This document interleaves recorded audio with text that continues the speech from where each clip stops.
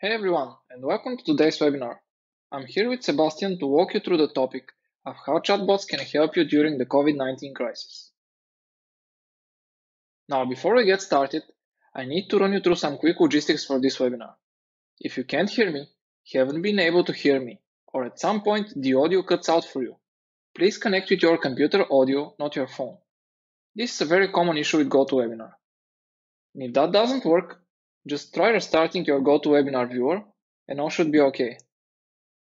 And if all else fails, and you can't watch the presentation we provide today, or maybe you just want to watch it again, we will be sending out a follow-up email with a link to the video, along with links to some of the resources we present today. As a quick introduction, my name is Ilyan Iliev, and I'm leading the native chat development team here at Progress. I'm extremely passionate about how technology can make life simpler, both in workspace and at home. This led to my desire to work on chatbots, and in particular Progress Native Chat. Today, we will begin with a quick intro on COVID-19 impact on businesses. Then we will go through a very brief overview of how we can lessen that impact either through Q&A or step-by-step chatbots. After that, Sebastian will show us some demos on that topic. Before we go to questions, we will go through the pilot program that we have at Progress, in which we would help you define and build a chatbot that resolves a business problem of yours. Feel free to ask any questions as you go by using the Questions tab in GoToWebinar. These days, everyone is talking about the impact of COVID-19. We all can see that every business is affected both internally and externally. The first obvious change is that many of us have moved to working from home. We have many distractions at home, and our whole routine has changed. Employees are working longer hours compared to before lockdowns, and this leads to burnout. In the last few months, each of us has faced delays in multiple ways. It might be the line at the grocery shop or when dealing with your bank. People have all sorts of questions, and they all need immediate resolutions. This drives support demand to unprecedented levels. And I wanted to glance over how people are reacting to this delay. I'm not angry, just disappointed. And please change your whole tune. It's so repetitive. Don't bother calling X. They had me on hold for 40 minutes. And the last one is my favorite. I've been on hold with my bank for over 2 hours. This music has officially eaten my soul. The first set of problems I want to cover are mainly related to navigating the changes of company work processes due to COVID-19. In the beginning, HR and facility departments had to prepare people for the extended work from home. Some of the questions asked were, is anyone infected in the company? How do we talk to customers on site? Can I visit the office? Next, HR started sending surveys so they can understand employees' opinions and hurdles. Is there a decrease in productivity? If you open the office, would you return right away? And finally, there will be questions related to returning to the office like, can I use the air conditioner? Which rooms are suitable for meetings? Is the office cafeteria open? As we already touched upon, external challenges are mainly related to support and sales communication. Depending on the business you have, support questions might vary like, can I delay the next monthly payment on my leasing? Can I have regular pregnancy checkups during lockdown? Or on the sales front, do you have contactless delivery? Are there delivery delays? Can I visit your office? The biggest problem in this situation is that both questions and answers change every day. You need an extremely flexible way to react, and chatbots might be the solution that you're looking for. As a self-service tool, chatbots can be used to reduce resolution times of common issues and instantly answer repetitive questions. Chatbots are also available everywhere and 24/7. As a result of the above, they reduce load on your team, which allows employees to focus on difficult cases that require human interaction. Ultimately, This minimizes the dreaded long waiting times that we discussed earlier. One way to optimize your communication flow is by answering repetitive questions using a Q&A chatbot. To train the chatbot, you need a list of Q&As, similar to the one you currently provide to your employees and customers. You can import all Q&As, and this effectively results in a ready-to-use model for your chatbot. After the training, you're going to publish the chatbot on your webpage, Facebook Messenger, Viber, WhatsApp, or other channel. And once the user asks a question, the bot runs it through the model and returns the correct answer. Let's take a look at one example for COVID-19 that illustrates a Q&A chatbot. You can build chatbots like this to satisfy both internal and external needs. As I said previously, you just need those questions and answers defined. The second way to optimize your workflow is to automate repetitive tasks. This allows your team to focus on more important tasks that require human interaction. For internal needs, you can integrate the chatbot with your human resource information system. For example, in the current COVID-19 situation, you could automate taking hardware from the office or ordering and expensing work from home equipment. Give us a shout if you're interested in integrating with HR systems like Workday, Bamboo HR, Kronos Workforce Ready, or JobVite. We can help you implement those chatbots through our pilot program. The example I have here is a self-service chatbot. In this case, you can allow your employees to request time off directly from the chatbot and then input that in your HRIS system. For external needs, connecting the chatbot to your support system would enable your users to easily check the status of their tickets, post updates to tickets with additional information, or log new tickets with no necessary data. A chatbot would eliminate the waiting time for completing repetitive tasks. Ultimately, your support officers will be spending more time with users who have unusual issues. All this leads to happier and more loyal users. Before I hand it over to Sebastian, I wanted to show you a demo of a bot that is helping with gathering information required for troubleshooting internet connectivity. The user reports that their internet connection is down. The bot asks for their name and address, and if they restarted the router and checked internet connectivity directly, and finally, the bot creates a ticket on their behalf. Now it's your turn, Sebastian. Hello everyone, my name is Sebastian Vitalec and I'm a senior developer advocate at Progress. So today I will show you a few things, and I want to start with a quick demo of how to build a question and answering chatbot. And so I'll kind of show you from the very beginning all the steps that are required to create a chatbot, but also how to maintain and what sort of things you can do with it. And my demo is going to be based on a COVID-19 Q&A chatbot that we've created that you could use as a template, and you can learn more about it from this landing page. And also I wrote a couple of articles that instructs you on how to use that chatbot and how to make it your own. So if you think your company might need a Q&A chatbot for answering COVID-19 questions to your employees, this could be a great place for you to start. So let me just jump into native chat portal and show you how this is all done. So this is the native chat development platform, and you can see that I already have one chatbot project here, which I will show you later on. But first thing I want to do is create a new chatbot. So I'll click over here and select the coronavirus FAQ sample. And as a name, I will say coronavirus FAQ. And what this will do is create a brand new chatbot for us. And this chatbot sample already has some predefined questions. So I could already ask things like, what is COVID-19? Or I can ask, can I work from home? And the chatbot will answer that question as well. So if you wanted to have a look where these questions and answers are coming from, we could go to the question and answering section, and you can see in here that we have a bunch of categories. Each is containing questions and answers specific for that category. So let's start by going to the meetings Q&A, and in here we see you have 3 different Q&As, and It's interesting because each will have a set of questions that you could ask. So this is how you could potentially trigger this question. And then you have an answer for those questions. So let's update one of them.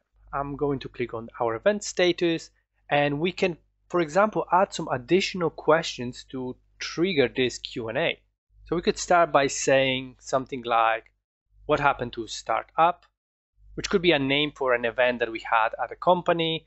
And then another one, we could say, what happened to sales kickoff? And we can already test that by pressing Save Changes and say something like status startup. And the chatbot will respond with an answer.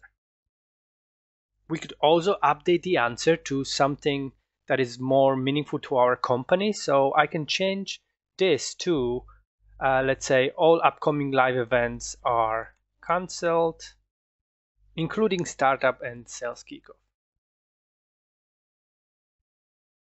And when I save this, we can test it once again, and I can say event status. And now we'll see the updated answer.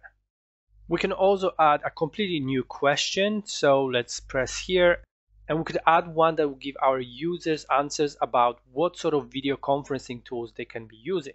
So I can say something in the questions like video conferencing, what to use for calls, can I use Zoom, and can I use Microsoft Teams? And I'll set the group name to conferencing, and the answer should be something like, for all calls, you should use Microsoft Teams. It is okay to use Zoom for external calls. And you can see I'm using this new line, little bit of code. It's just basically telling the chatbot to split this answer into two speech bubbles. And to test that, I will save and ask questions like, can I use Zoom? And we get the answer that we provided, and all works pretty nicely. If you don't like any of the questions, let's say you came here and video conferencing doesn't make sense to you, click on trash icon, press delete, and then that question goes away. So you could adopt this chatbot and make it work just for you. One last thing I wanted to show you in this demo is a bit where you can do something pretty clever and say something like, I have a question about meetings. And the chatbot will actually respond with a list of available questions in that category. It is a special feature that I implemented for this chatbot. And I can, for example, say attending events, and the chatbot will respond with that and then ask you again if you have some additional questions in this category. And where these values come from for each of those is basically when we have a list of questions for each Q&A, we always will use the first value to display that. And if you're curious on how to implement and make it work, I will refer you back again to these two articles that I posted in here. You could read all about it, and in there I explain everything step by step. In the second demo, I want to show you how to create a step-by-step conversation.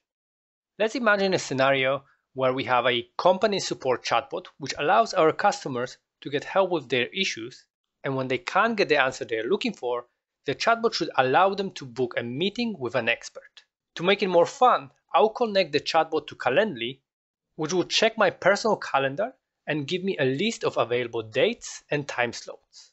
The overall idea here is to ask the user to choose a date, then choose a time slot, and then once we have that, we'll ask them for their name, email address, and provide some notes. And once we have all this information, then we can ask Calendly to book the meeting for us. And that should do the trick. Now, let me show you how this is done in practice. To create a step-by-step conversation, we need to implement it in a cognitive flow. First, I need to create a new conversation, and I'll call it book meeting. Then I'll add one simple step of type message to say something like, hello friend. And now I can save this and copy this name over here, and we'll train our chatbot when to trigger this specific conversation. So from conversation triggers, I'll add book meeting and a couple of message prompts like book meeting and book support session. And save this. And now we can test the new conversation by saying book meeting. And the chatbot responds with hello friend. So far, so good. Now let's make our chatbot slightly more useful and capable of actually asking the user some questions. So I'll add a step of type question and ask the user for their name, which is of type text, and we'll ask them, what is your name? Save this. And when we test our conversation, the chatbot should ask for the name, so I can say Sebastian. Cool. Let's add a couple of other questions, like step question, and we'll ask the user for the email. It's again of type text. So what is your email address? And this time I'm going to add a little validation. So that's a reaction validation, and I'll add validations of type email. And basically we are telling our chatbot to check whether the input that we get from the user looks like an email address. And if it isn't, we'll just give them an error message. So something like, this is not a valid email address. Cool. And we'll add one more step of type question. And this time we'll ask the user for the notes. So again, text, and we'll ask them, do you have any notes to share? And when I save this, we can trigger our conversation one more time by saying book. The chat will ask me for the name, so I'll say Sebastian, email, sebi at blah. We're getting an error message, so I can say sebi at email.com. That looks like a valid one. Nothing to share. And the chatbot is pretty happy with the input I gave it so far. Cool. Now let's try to make it do something a little bit more advanced. So I have a Calendly over here, which allows me to book meetings in 3 of available dates. So Wednesday, Thursday, and Friday in the first week of June. And you can see each of those will have different sessions available. So I can actually query the available slots by going to this URL, and we'll get data in the format of like days, and then which is an array, and then for each of those we'll get a date object and then available spots. So basically you're getting a full date time that is adjusted to also to my time zone, which is really cool. So let's try to do that from the chatbot. So I'll add this question actually as the first thing in our conversation here. So step type question, and we'll ask the user to give us a meeting date, which is of type date. And we'll do it by asking them, what day would you like to have a call? And then to help them actually show the available dates, we are going to add a display of type quick reply. So I'm telling that I want to display some buttons with available options, and I'll add a data source which will allow me to query Calendly and display those available options. So for endpoint, I'm going to use this URL. And then in order to drill to just so that I can get only the dates that are just like in here, we can use a JSON path to drill in specific pieces of data. So what I can actually do in here, I can say, okay, I want to drill into days, and then I want to get all the objects from the days, but I'm specifically looking for the date property. And by using this JSON path, I can now add a selector and say, query Calendly, get all that data from over there, but only return the available dates. And when I save this, we should be able to call book one more time. And you can see the chatbot asks us when would we like to have the call, and also gives us a list of available days, which is pretty cool. And then it continues with the rest of the conversation. What I can also do in here is to add a little bit of validation. So what I can do is make sure that the provided date by the user is still within the range, because if I restart, you can see I can say book, and then I can say tomorrow, and tomorrow is not one of the available dates that Calendly should allow, but the chatbot is happy with it. So we should train the chatbot on how to recognize when the provided date is wrong. So to do that, we'll add a reactions validation. and we'll use a custom webhook validation. And I will reuse one more time the endpoint that we had before. So I'll put it over here. But I am going to make one change. So we obviously want to validate against the specified date by the user. And the date is, of course, in the meeting date variable. One thing that we will get with meeting date is we'll get it in a format that might not be necessarily the way that Calendly needs it. So we need to do a little bit of parsing. And to do that, we can use a date function. So I can say I want to parse it into a date, and then the format that I want to get it in would be year, month, day. And we should use the same thing for the end date as well. So I'll replace this, and now every time a user will provide us with a date, we will basically query this endpoint with a date provided by the user. Then we can reuse the same selector. Perfect. And then once we have that, we just have to verify and check our response. So we are basically checking if our response dot length is 0. So we actually want to throw an error when this is not true. So not if response is not equal to 0, we want to throw an error, and we can say something like this date is not available. Save that, and we can test it one more time. Say book tomorrow, and the chatbot responds with an error message saying this date is not available and asks us to choose one more time. Cool. So the next step is actually to ask our user to choose one of the available time slots. So one more time, I'm going to reuse this endpoint because that's what we'll use to query all the available slots. So let me go to the end of the step and we'll create a new step of type question. And this time, we'll ask the user to provide us with a meeting time, and that is of type time. Then we'll add a question prompt like what time, and then again to help the user, we'll do display type, quick reply, data source, and the endpoint will be the same one as we use in the validation.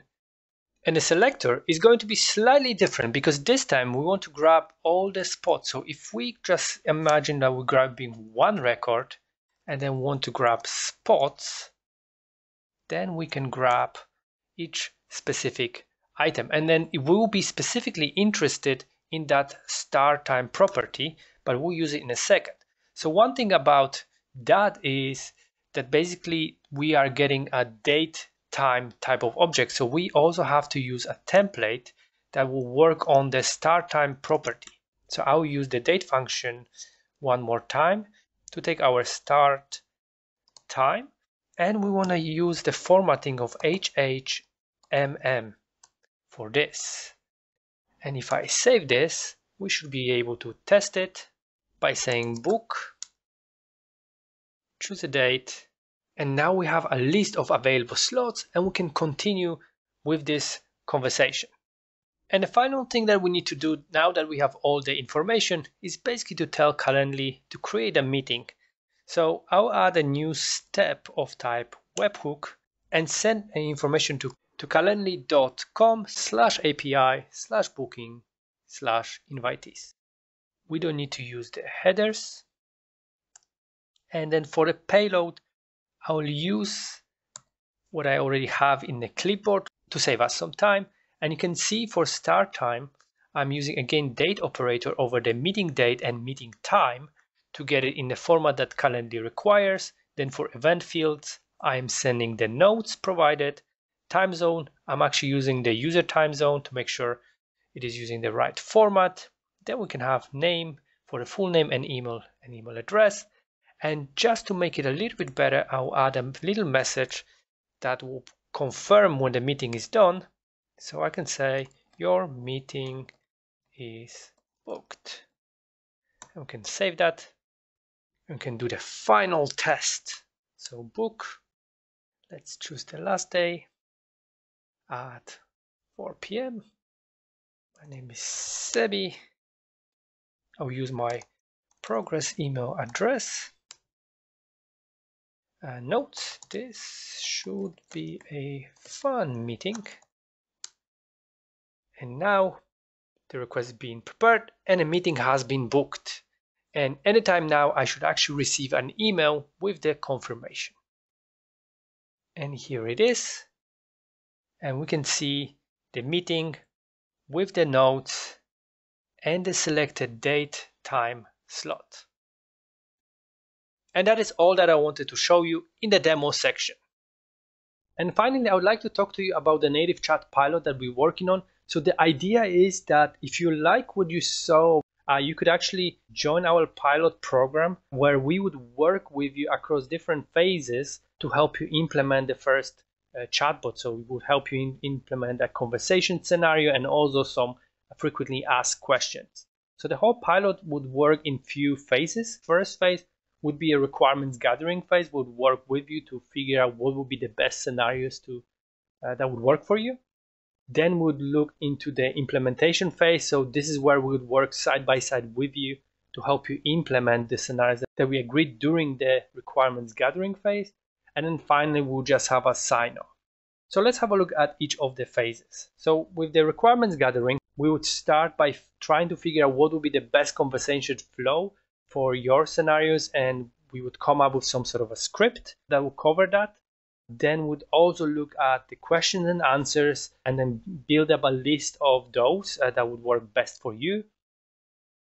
Then we'd also look at different deployment targets. So you could deploy your chatbot to an Alexa device or to a web page or use Facebook Messenger. So in here, we would figure out which deployment targets would work for you the best, and would come up with the acceptance criteria, which basically are the requirements. And all of that will be finalized into a pilot flow agreement document. The next phase is the implementation. So the way we see it working is more or less like this. We'd spend a day with you to provide you a proper training on how to use native chat and how to work with it. Then we would spend about 2 days on pair programming with a dedicated technical expert from your side.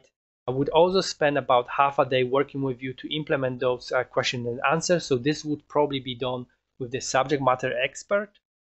And then also would spend about a day on setting up the deployment that we agreed on. And then finally, this will give you a fully working chatbot ready to use. And when that's done, we'll move on to the final phase of the sign off. So in there, we'll do a demo to all of your stakeholders. Would ask for feedback in terms of how it all went and whether this is something that works for you and what will be the best thing to move forward. Then would ask for a sign off, and we'll talk about the future of this pilot and where could we take it to the next stage. And then this will take us on to the future where you would be a happy user of native chat. So that is all that I wanted to show you for today. And if you want to join the pilot program, you can find the link to the pilot page over here. And also, if you want to learn how to build chatbots by yourself, there's a great tutorial that I prepared for you that you could just go step by step, and it teaches you absolutely everything you need to know to start building native chatbots. So thank you for listening, and I'm going to pass the microphone to Ilian. Over to you, Ilian. Okay, so just give me a few seconds so I can open the questions tab. And meanwhile, we can get there and ask your question if you haven't.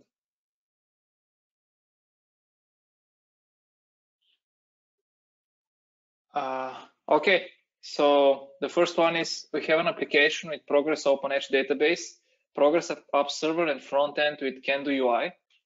And the first question is how to merge a chatbot with our existing application. So you can publish a native chat bot on several channels. And I would assume that if you're using a front end with Can-Do, then most probably it's a website. And you can publish that to that website. And for other channels, you can use, for example, Facebook Messenger, Viber, WhatsApp. So you can do all of those. And this is very easy actually. So If you want to do that, we can help you do it. The second question in that matter is how to integrate a chatbot with ticketing systems such as ServiceNow. And you can use REST APIs and JSON APIs to integrate with any system, and we support all of that. And if you need something more custom, you can actually contact us and you can see what we can do together. The third one is where the data of the chatbot gets stored. Can it be stored in Progress Open Edge? So you can currently the data is stored inside the cloud, the native chat cloud. But we are currently exploring options to give flexibility to users to publish those conversations from chatbots to a different database. So this is also something on our mind as well. Let me see. Will the chatbot collect the questions it does not understand? Yes, so you have history of any conversation that the chatbot was exposed to, and it will be marked as something that the bot did not understand. So you'll be able to see that in your history tab.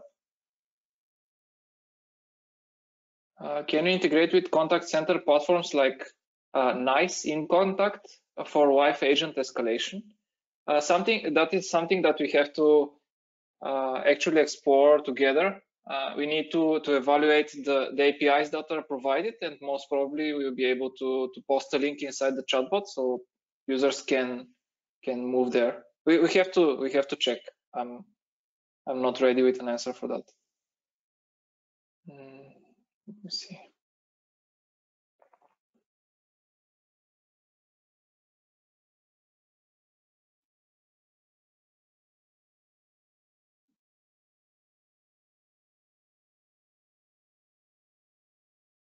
Is there ability to augment the Q&A list by model training?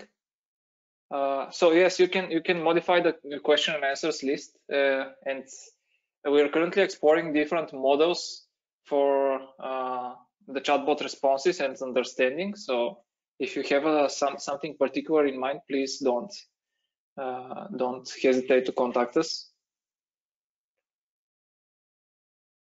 How to add Slack chat? So what we are currently defining as channels is those different ways the users can use the chatbot, and Slack is one of them. So if you have a use case for that and you're interested in native chat, please contact us so we can see what we can do together. Currently, those are not available publicly, and we don't have it out of the box. But if you have an interesting use case, we can talk about it and see what we can do.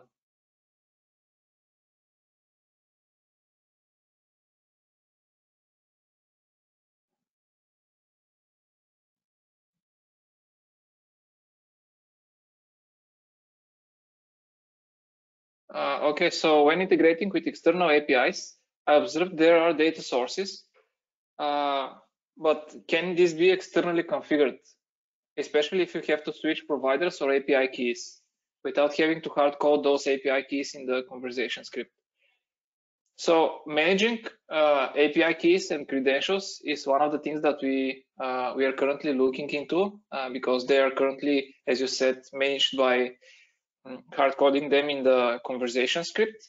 And so a possible workaround currently is to have several chatbots for different environments. But this is something that we are also exploring. So if you can provide us more information on that workflow that you're describing, it will be helpful so we can prioritize that in the future.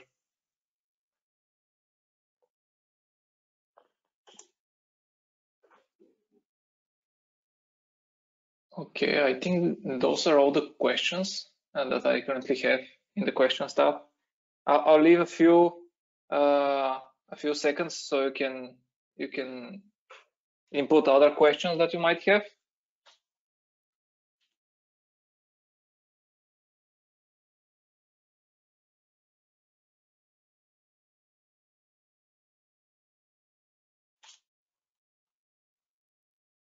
Okay, it seems that there are no more questions coming in. So thank you for your time and thank you for watching this webinar. And I hope you have a use case that we can work on together.